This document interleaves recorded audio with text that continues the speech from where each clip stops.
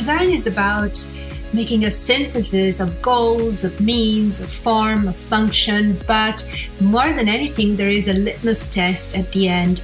Does this object, whatever kind of object it is, add something to the world, add more meaning, and not just simply solve a problem?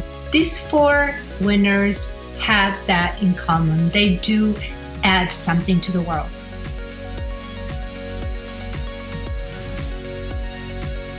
FogX is a project that enables a person to catch fog, which is transformed into drinking water. Through the mentorship, I turned the project into a jacket. The water container became an integrated water bladder in the jacket. The antenna was developed into a much lighter structure. I also developed an application for the phone that help you find areas that have a potential for fog capture.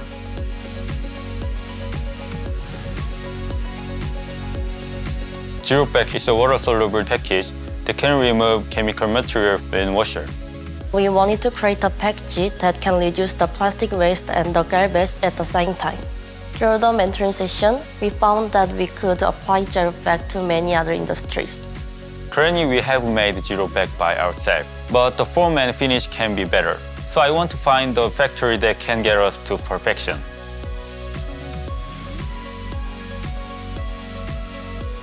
Touch the Valley is a 3D topographic puzzle catered to the visually impaired to help them navigate the physical world through the sense of touch. This is a braille for nature that allows people to experience nature in a different way. Our world has been bombarded with all the visual effects such as your phone, your TV. But what if we just focus primarily on the sense of touch? You can only truly understand the matter until you touch the physicality of that thing.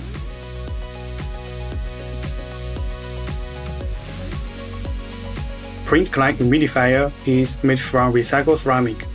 It functions just like a plant to absorb, transport, and give water into the air. This project offers better solution for the thousands of tons of ceramic waste facing problems with recycle and disposal. Based on the advice from the mentors, I found that the structure of penta can really improve the water absorption height. Design is an endless process, you know. It doesn't finish with the first sketch. And it's all about your ability to self-assess, to realize what's possible and what's not possible within the process, and then to take the chance to take it to the next step.